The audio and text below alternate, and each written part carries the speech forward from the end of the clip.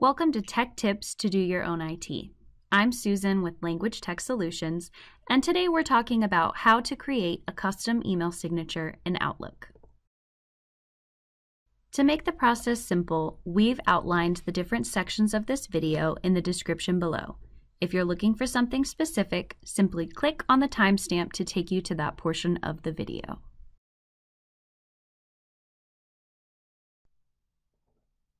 The first thing we'll do is open the Signatures option menu. To do this, you'll enter File and Options on the left-hand side of your screen. From the dialog box, you'll want to select Mail, and then on the right-hand side, look for the Signatures button and select that. From the pop-up, you'll want to select New and type in the name for your signature.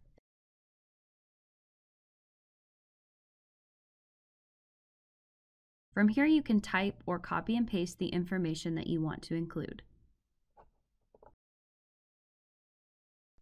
To customize your font, you'll want to highlight all of your text and select the font menu.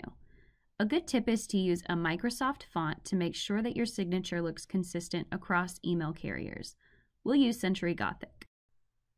You can change font size by highlighting your text and selecting a new size from the drop-down menu. To adjust individual lines, simply select the line and select a new font size from the drop-down.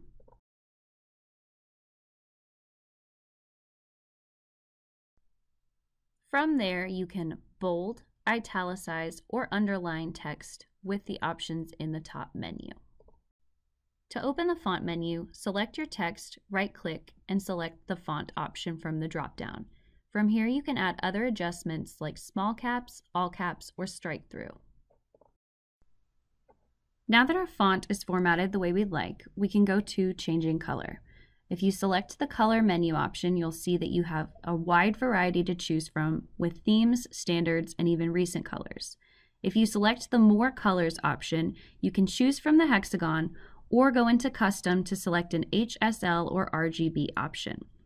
RGB option is great if you already have the hex number for your custom color.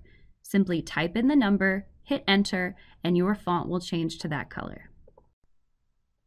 Just like with font size, we can also update the color of individual pieces of text.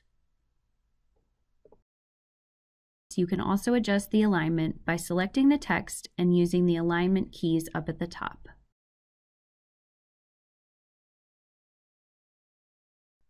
To add links to your signature, select the text and click the link button in the navigation bar.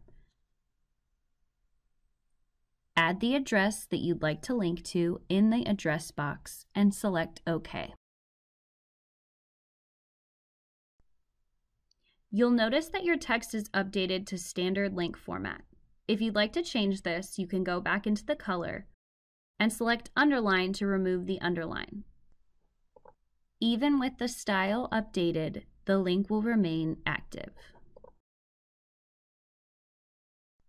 To add a logo image, first you'll want to select the Upload Image option. From there, you'll navigate to the image file that you'd like to upload, select, and hit Insert.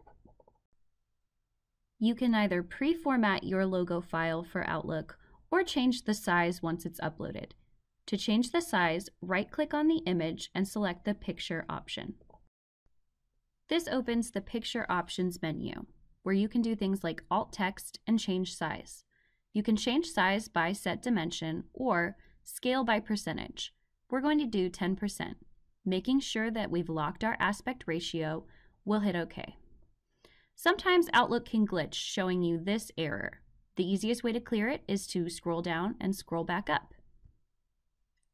Our image is still a little large, so we're going to go in and adjust that scale to 8%. Again, making sure to lock our aspect ratio, clear the error, and we're ready to go. Just like with text, we can select the link option and add a web address that we'd like the image to link to. Now that we've added an image to our signature, we'll want to make sure to update the plain text signature format. To do so, we'll navigate back to our Signatures option and then hold Control while clicking on that button. This opens a dialog box with our different file types we're going to select the text document for our desired signature, go into the file, and enter our desired text.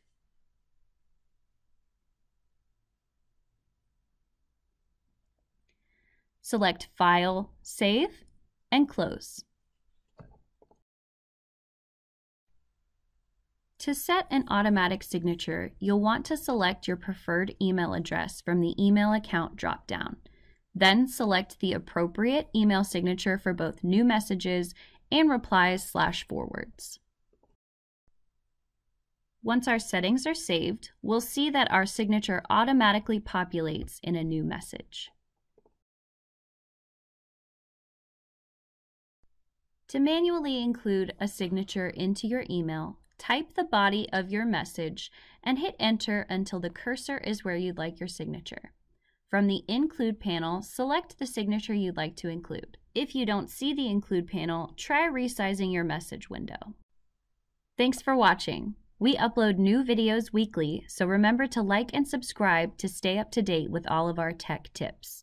Leave a comment below if you found this video helpful or if you have any suggestions for future videos.